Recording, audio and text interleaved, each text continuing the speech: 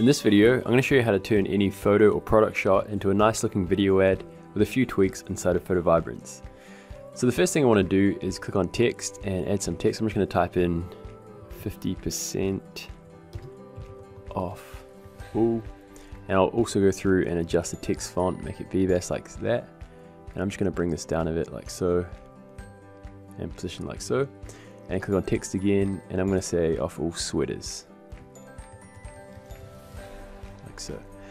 And with this text font, I'm going to go with Josephine Sands, and I'll also adjust the letter spacing like so, and then bring this down. So I'm just going to select this and put it under like so. Cool. So 50% off all sweaters. Now what I want to do is add some effects to really bring this to life. So I'm going to go to effects over here, and I'm going to scroll down and find the particles. So let's go over to particles. And this one here looks really good, so I'm just going to simply left click on that, click on expand to make it full width and height.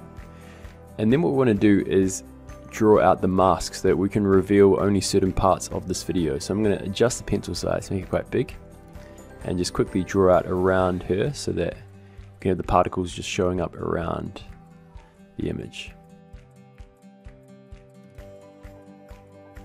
Okay, cool. So that's just a quick rough draw. I'm just going to click on finish. You have to see right now, if I play this through, we've got a really nice looking video ad with a really nice looking effect where it looks like the particles are kind of going around and behind her. So you can adjust the speed over here. You can then go through and add your logo by clicking add on image. And yeah, so that's how to create a really nice looking video ad from any product shot inside of PhotoVibrance.